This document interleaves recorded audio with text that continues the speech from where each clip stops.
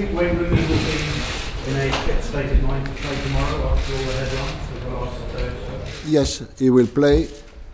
He will play, and I spoke with him, and I monitored him during the 2 days after the game against Hungary, and he was really, really good on the pitch, and he will be also in good situation tomorrow, because I hope the performance of Rooney tomorrow will be the same that I saw in Wembley.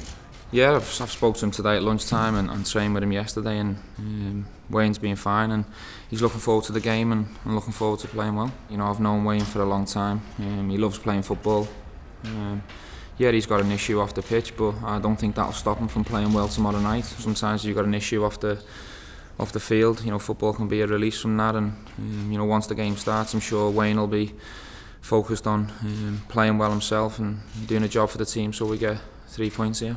The players know what you have to do during the private life, and but it's private life.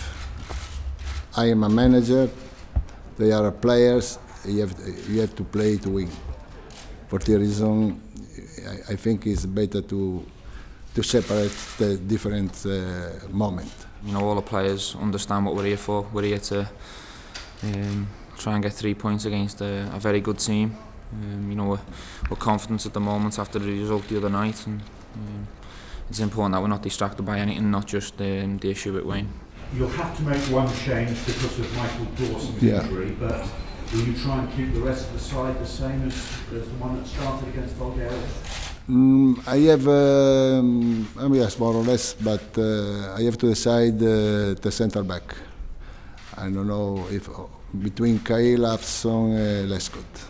I don't think you'd have to change much after a 4-0 win, and the way the boys played the other night was fantastic.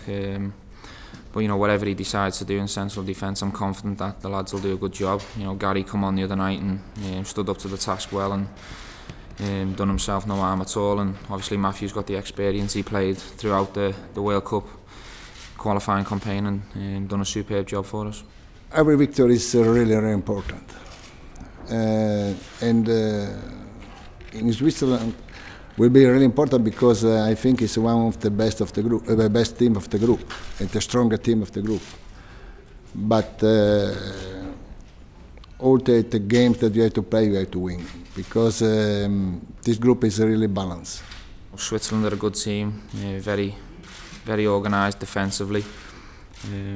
You know, difficult to score against. So, of course, a win here will do wonders for our confidence. As I say, the lads are feeling good and really happy with the performance tonight, but we want to build on that. We understand, you know, not to get carried away. My target is to play the Euros, and to play the Euros, it's important to arrive first in the group, because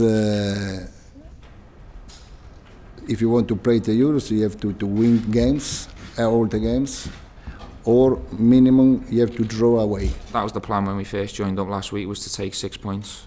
I think a draw here would be a decent result, but a win would be fantastic, and you know, we're after 3 points.